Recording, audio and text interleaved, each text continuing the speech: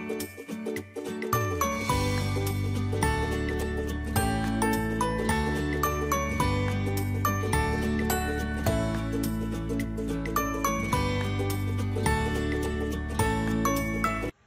वालेकुम व्यूअर्स, मैं मोहम्मद उस्मान बशीर और आप देख रहे हैं howto.com.pk का यूट्यूब चैनल।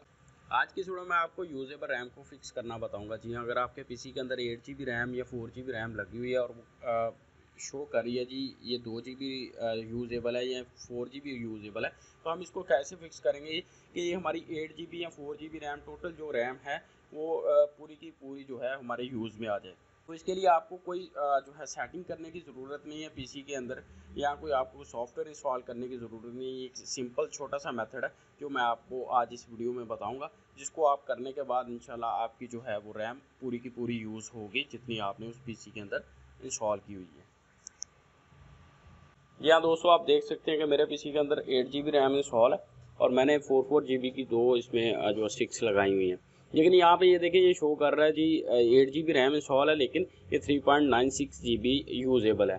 तो इसकी वजह से मेरे सिस्टम की स्पीड भी स्लो हो गई है और मैं चाह रहा हूँ कि ये मैं इसको 8 GB रैम को पूरी को यूज़ करूँ और मेरे सिस्टम की जो है परफॉर्मेंस भी बढ़ जाए। तो दोस्तों, इसको फिक्स करने के लिए सबसे पहले हमने अपने रैम्स की तरतीब को चेक करना है कि मैंने देखिए 4 GB की दो रैम्स अपने पीसी के अंदर इंस्टॉल की हैं और मैंने तरतीब इसकी ये रखी है कि एक रैम लगा के एक स्लॉट छोड़ी है मैंने, फिर अगली रैम लगा के एक और स्लॉट छोड़ी हुई है।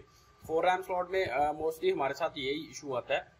तो हमने करना क्या है कि मैंने ये रैम्स जो यूज़ किए हैं इसकी वजह से मेरे पास जो है वो 8 GB रैम इंस्टॉल है, लेकिन वो शो कर रहा है जी 3.96 GB यूजेबल। तो इसको फिक्स करने के लिए मैं क्या करूँगा, सिर्फ एक रैम को उतारूंगा और ये वाला मैं जो है चैनल पूरा कर दूंगा।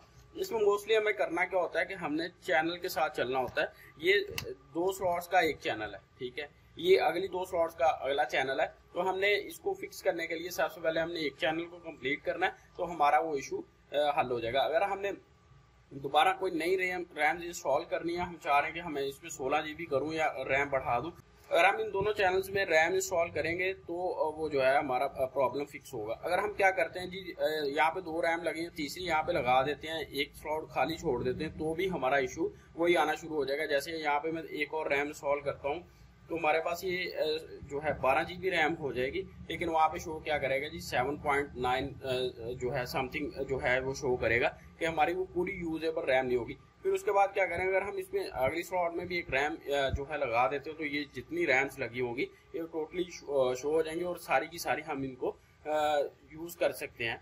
और वो जो हमारा एरर आ रहा है या वो हमें शो कर रहा है कि यूजेबल रैम, वो हमारा फिक्स हो जाएगा।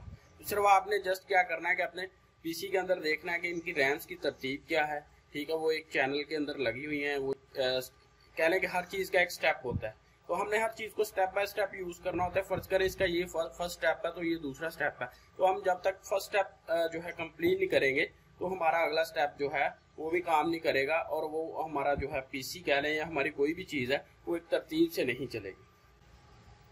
दोस्तों, रैम की तरतीब को सेट करने के बाद मैंने अपने पीसी को ऑन किया और ये देखें मेरे पास जो है 8 GB जो रैम मैंने इंस्टॉल की है वो पूरी की पूरी शो कर रहा है और साथ वो यूजेबल रैम आ रहा था वो ख़त्म हो गया। तो जैसे हमने क्या करना है, इसकी तरतीब को ही ठीक करना है। तो आप इस मेथड को यूज़ करें, इंशाल्लाह आपका ये जो प्रॉब्लम है वो सॉल्व हो जाएगा।